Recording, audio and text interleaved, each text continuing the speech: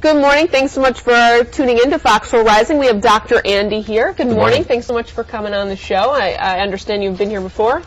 A few times. A few times. Today you wanted to talk about acid reflux. My first question was, how do I even know if I have acid reflux, and what is it? Well, that's a good question. About 10 million people a day in the United States will have some sort of acid reflux symptoms. And usually that will be heartburn. That's very common. And that's a burning in your chest, but it can be many other things too. It can also cause throat problems, cough, pneumonias, sometimes infections in up in your sinuses, chest burning. So it can be multiple different symptoms. And what makes it different in men and women, or is it the same for everyone? It's pretty much the same in everyone, but what makes it even more complicated is everybody has some kind of reflux. And for most, it doesn't have a problem, but for those 10 million, it can. So what am I doing, what am I eating that could be causing this problem? And that's a good question, because for most people who have problems bad enough to see a doctor, simple changes can make a difference, like avoiding chocolate. Oh, no. Did you just say avoid chocolate? Avoid chocolate, that's right. Yeah, what else? Alcohol, caffeine, fatty foods, peppermint, sucking candies, chewing gum.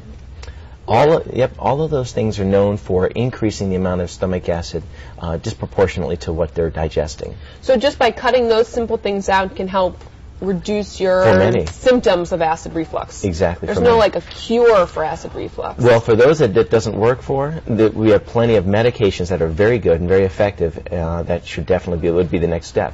And for those people who don't have relief with those, there actually are surgical procedures and other types of intervention that we can try. I have seen ads on television for medicines, prescription drugs for acid reflux, but you should try to eliminate those things from your diet first. Those are the best things to try first before going to medications. But, you know, the bottom line, the key point to take home from all of this is that if you experience symptoms of heartburn more than, say, twice a week, you need to talk to your doctor about it, because long-term heartburn that's not treated can lead to serious complications.